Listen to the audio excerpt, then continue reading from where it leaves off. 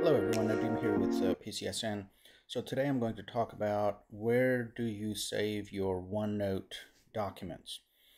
So Microsoft OneNote has been around for a while. I use it on all my devices, iPad, iPhone, Windows machine, Mac. I use it everywhere. And what I do is I save the OneNote book on my personal OneDrive. Hear me out. I do have business OneDrive as well, but there's a reason. So OneNote sits in my personal OneDrive, and then it's accessed from all these devices. My OneNote app is just connected to this OneDrive, and that's how I open it. And the reason I do that is when I create an entry on one device, it automatically syncs to all the other devices. So almost instantaneously, I see the stuff on all devices, whether it's my handheld, iPad, Mac, Windows, whatever, or even web-based.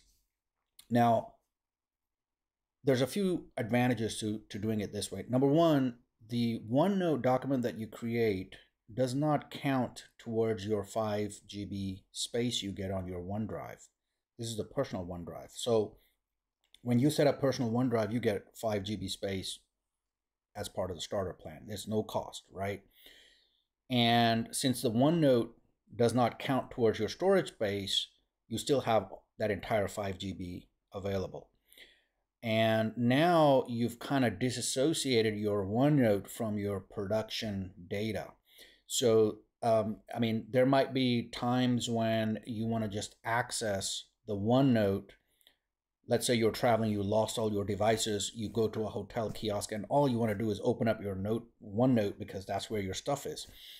So you can go to a kiosk and open it in a private window and just log in. It's your personal OneDrive. It's not associated with your corporate account. It's not going to go through all the MFA and all that other jazz, right? You can configure it however you want to. I would enable MFA anyway. But since it doesn't count towards your storage, it's really truly no cost to you. It doesn't even count.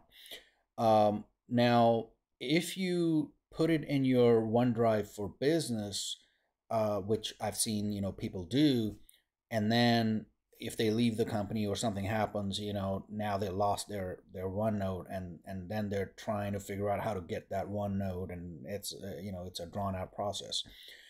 So I would say put it in your personal OneDrive, access it from all your devices. It works great. I know some people in the beginning had some issues with OneNote syncing right on some devices, especially iPhones, iPads. But now it's not an issue. It works great, works great every time.